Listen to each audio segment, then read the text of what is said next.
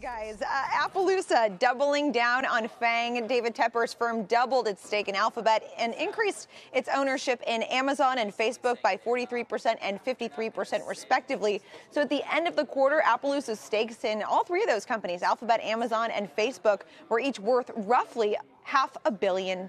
Additionally, some prominent managers selling out of recent IPOs. Soros sold his stake in Lyft, while Third Point dissolved a position in Pinterest. Third Point did, however, take a new stake in Smile Direct Club worth about $10 million at the end of the quarter. Also in the tech realm, Icon's 13F filing confirming the Journal report we discussed earlier in Closing Bell, saying his stake is worth about $1.2 billion in HP. Now, note that all of these positions are as of the end of September and may have changed in the 6 weeks since then, guys.